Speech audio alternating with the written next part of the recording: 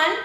In today's video, I will be discussing toy suggestions or gift suggestions for toddlers and babies. Now, I have already filmed my women's and men's gift guide, and I'll either throw up a card or link it down below if you want to check those out. But today, it's all about the children, as it should be, and so I'm going to give you some of my suggestions for gifts that they will enjoy. Now, I personally think that shopping for babies are the easiest. Babies and toddlers are so easy. My son, he's 16 months, and if I gave him a bag of rocks, string, and dirt, he would be happy. If I give him the remote control for the TV, ecstatic. Like, he's so easy to shop for, I think, in terms of gifts. Everything is a toy, and he's curious about everything. But in the name of decency, Christmas, and let's say Santa, we're obviously gonna buy him presents for Christmas. Now, my first suggestion for a gift is very heavy. I hope I can lift it. Okay, I have not been in the gym in a very long time. I will do some close-ups of this, but this is actually an activity center, an activity cube by the company B-Toy, and it's the Zany Zoo themed one. So it's a lot of zoo animals that are all over this cube. They do have, I know they have a safari and I think an underwater or ocean themed one. But this is the one with all the zoo animals, and my son loves this thing. It was actually given to us as a gift for his first birthday from his godparents, and he loves it. So this activity cube has several different activities that, you know, your child will enjoy and just be entertained by for a very long time. In fact, before he got this, we used to visit this like playroom in our area, and there was one of these there, and he was like maybe 9 months and he started playing with the thing, and he was so entertained by it and so curious. So even like earlier than a year, I think the suggested age is either 12 months or something to 3, but my son started playing with it when he was 9 months old. He was very curious. So yeah, it has, hopefully you can see it, but I'll do close-ups. This like roller coaster bead area at the top. It also has like spinning letters, and it has these wooden circles that race. That's actually my son's favorite part of this little cube. He likes to see which wooden little circle will get to the bottom first, and he loves the sound that it makes when it's racing. And the kids are exposed to so many numbers and letters and colors and animals. I think it just makes a wonderful present. I remember when I was younger, my doctor's office, my pediatrician, had something very similar to this, and I loved playing with it, but I never had one in my own house. So it was kind of like, I kind of look forward to going to the doctor's just for the toys, not the shots.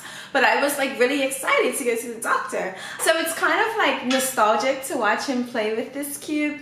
And yeah, it really makes me happy to see him so excited. Now, moving on to my son's favorite toy. I mean, this is like the creme de la creme in his opinion. He loves this toy. He plays with it every day, multiple times a day. When he first wakes up in the morning and I bring him out of the room, he literally goes to this one toy and plays with it. And we have affectionately called it Dino.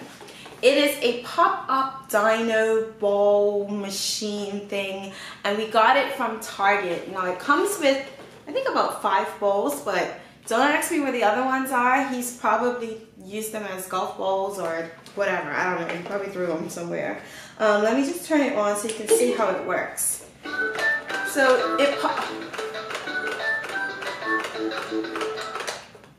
as you can see, it actually bounces the balls up, but it does it with more force than what it's doing now. This Dino needs batteries. Now, I got this for my son when he was about 6 months old, maybe a little older, maybe 9 months, I'm not sure. I have replaced the batteries like 5 times because he plays with it that much. I mean, everything goes on Dino. My husband actually calls this machine the mixing pot, because he literally puts everything, anything new in his life, the remote control.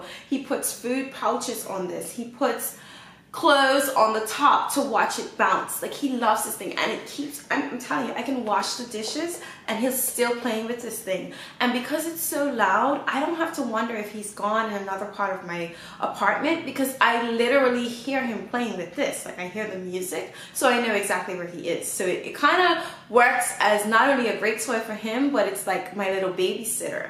Like, I know where my kid is. Anyway, I'm just gonna try and show you how it works. you just kind of tap this bottom lever. I hope you can hear me over the noise. Honestly, usually this is what my house sounds like. And the balls just bounce up and down. See that? Bounce. Bounce. Okay, the batteries are dead. Oh no. Okay. Oh, there we go. There we go. Okay. See? Yeah, it's not working. And then, let me just turn it off. Then you can kind of put the balls in here and they roll out of the dino's mouth like this. Look, look. And then the balls just roll all over the floor, and your child, if your child is crawling, they can crawl after the balls. If they're walking, they can get the balls and put them back on Dino. I think this is a great gift. I'm not going to say it works for everybody's child, but for my child, this is his favorite toy. And I'm actually going to insert a video so you can see him playing with it and see how much he enjoys it. Of course, I'm going to have to get new batteries because Dino is dead.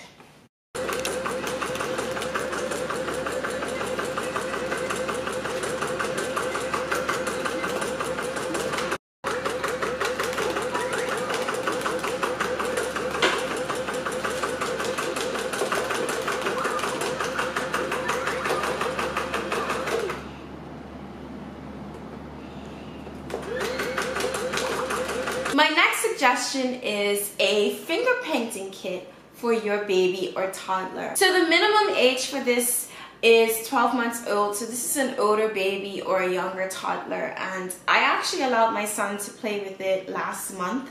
I'll actually link the video so you can see. We painted pumpkins and he used this finger painting kit, which was great. The paints were easy to wash, so they're very much so washable. We washed our hands and his clothes and the little surface that it might have got on. And they're non-toxic as well. And it just allows babies to have like that sensory experience, so to feel the paint. He was really, before he even like started to paint the pumpkin, he was just looking at his hands like, oh my goodness, what is this stuff on my hands? Like, he was so into it. Kids love painting, even older children. Like, if you're thinking of what to get an older child, they just love painting. I remember in art class when I was in elementary school, whenever it was time to paint, like, we were all there. Nobody played sick that day. Like, everybody wants to paint.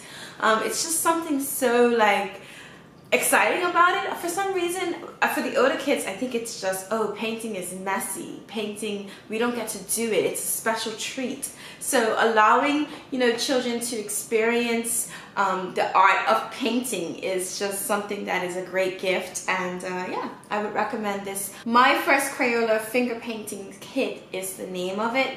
And of course, like everything I talk about, I'll link it down below along with the prices and anything else that you need to know. So if you want to buy it, it'll be all down there. Alright, so my next idea for maybe an older toddler is to get a puzzle. And the ones that I really like are this Melissa and Doug's puzzle. This one's called Around the House, but they're really cool because when you lift the little puzzle piece up, it actually makes a noise. So whatever they're doing behind the like house door or window, you can actually hear it. So let me just read you kind of what's behind. This window is a bathtub, so you hear the sound of water. So it's like swish. That is not good water imitation. Anyway, you hear like the gushing sound of water. And then behind this window, you hear ring, time to wake up. So it's like an alarm sound. So they're not only exposed to like shapes, you have squares and different shapes, they hear sounds as well. So it's a full sensory experience. It says here it's appropriate for age 2, and I do believe that because I have another puzzle that my son has played with, and he doesn't understand. He just likes to, if I put the puzzle pieces back in like the spot, he just throws the pieces or he puts it in his mouth. Like, it isn't, I mean, it's nice to expose children, I believe anyway, to any experience that you can, but you can't expect like a 1-year-old or anyone younger to know how to like solve a puzzle and put the pieces where they belong, unless you have a very smart child on your hands. In my experience, I found that older kids seem to like puzzles puzzles. It's something for them to do independently or as a family. So yeah, the Melissa and Doug sound puzzle is something a little different. It's, you know, more interactive and something that they may find a little bit more entertaining than just, you know, your standard puzzle. Now, if you're trying to find kind of like a puzzle kind of thing for like a baby or a younger toddler, something that you may want to check out that kind of promotes critical thinking is this Fisher-Price shape sorter. That's kind of hard to say. Fisher-Price shape sorter. Okay, so there's different shapes here that come in like a little bucket, and the baby can, you know, sort the shapes and get them inside of the bucket. So you have like a square, a triangle, a star, a cross, and a circle. And my son has been playing with this since a very young age, even before he could figure it out. At this moment, he only really knows how to put the square in and the circle. Everything else he tries to fit in the square. So that's that. But it's really nice. It exposes them to shapes. Of course, you know, the blocks are made of plastic. It's BPA free, and they're very big, so you don't have to worry about, you know, your kid choking on it. It's not a choking hazard. And yeah, you can kind of stack them up or just hold them. I find that babies just like to feel different things. It's, you know, for them, everything is sensory. So it's either going to go in their mouth or they're going to throw it. So if you're going to throw something, why not let it be some safe plastic? So my next gift idea is not like a toy or something of that sort. It's actually a snowsuit or a bunting that will help keep a child warm during the cold weather. Now, I don't know where you stay. If you stay somewhere that's warm, then you probably wouldn't want to dabble into this. No, you really wouldn't at all. Maybe a light jacket will do. But if you live somewhere cold where it snows, a warm snowsuit all-in-one for a baby or toddler is like essential in my opinion.